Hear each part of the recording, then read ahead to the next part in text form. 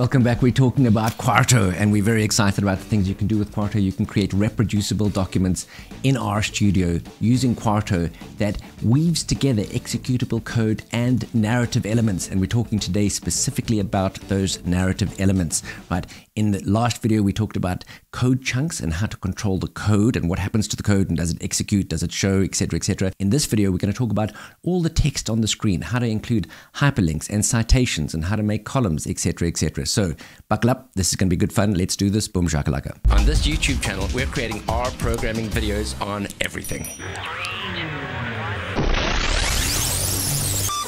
Just so that you know, this is a series of videos. At the end of it, you're going to be able to do everything that I can in Quarto. You're going to have a lot of fun. You can produce pages like the one you're looking at the moment. It's an HTML output. You can produce PDFs. You can produce Word documents. You can also produce lovely dashboards like this, which are interactive. And of course, you can produce PDFs that have got references in them, etc., etc. So lots of fun to be had, lots to be learned, lots to be done. Let's do this. Boom shakalaka. So let's go over to RStudio and look at how it is that we created the page that you're looking at right now. At the top, of course, we've got our YAML. In the next video, we're going to do a deep dive on YAML. You can do a lot with that. But underneath that, we've got our first narrative element, and this is just text over here.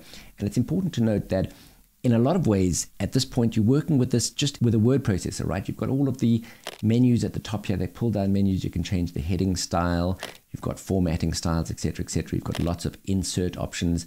And it really is very, very intuitive. We'll start off by talking about how to create a link. If I wanted to highlight that text over there, I might want to link that to a URL, and it would become a hyperlink as it would in any other document. You might also want to link it to some other part of the document itself, right? So you could have a hyperlink to another heading in your document. You can, of course, insert pictures. There's a nice little icon there. You hit browse, you find the image on your hard drive, and it'll stick it into your document.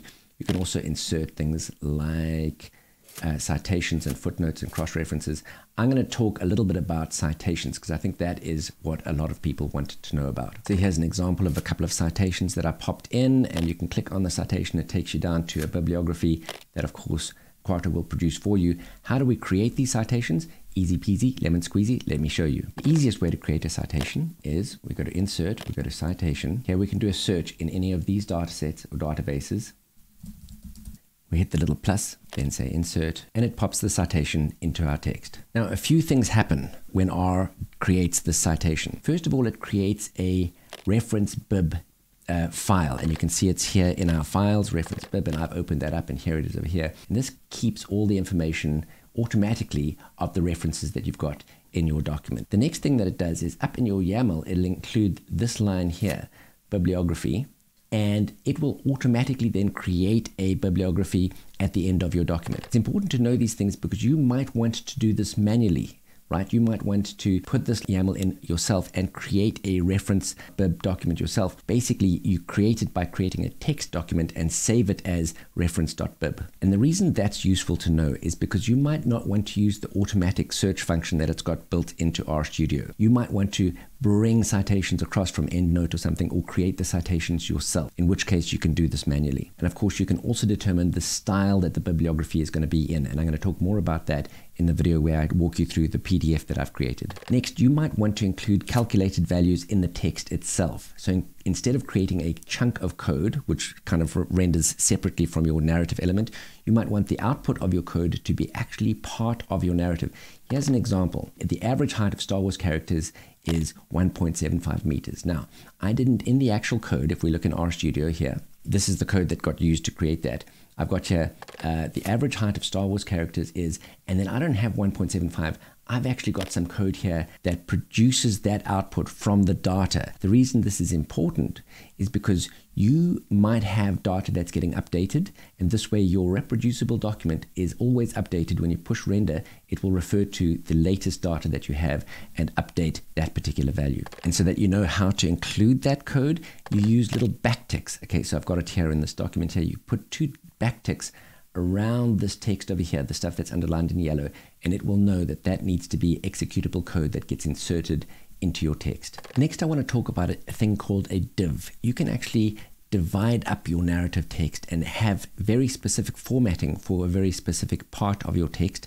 And I've illustrated that here by saying, look, here, most of my text is all in 1 column, but here I've wanted it to be in 2 columns, right?